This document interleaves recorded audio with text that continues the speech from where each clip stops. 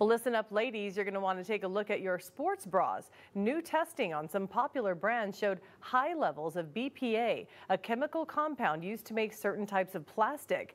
BPA can be dangerous to your health and lead to things like asthma, heart disease, and obesity. Here are the brands: Athleta, Pink, Asics, and North Face, even Brooks, All in Motion, Nike, and Fila.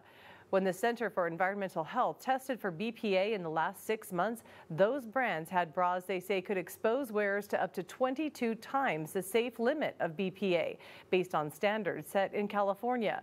Now, to be clear, it was in the polyester-based clothing containing spandex. The companies have all been sent legal notices.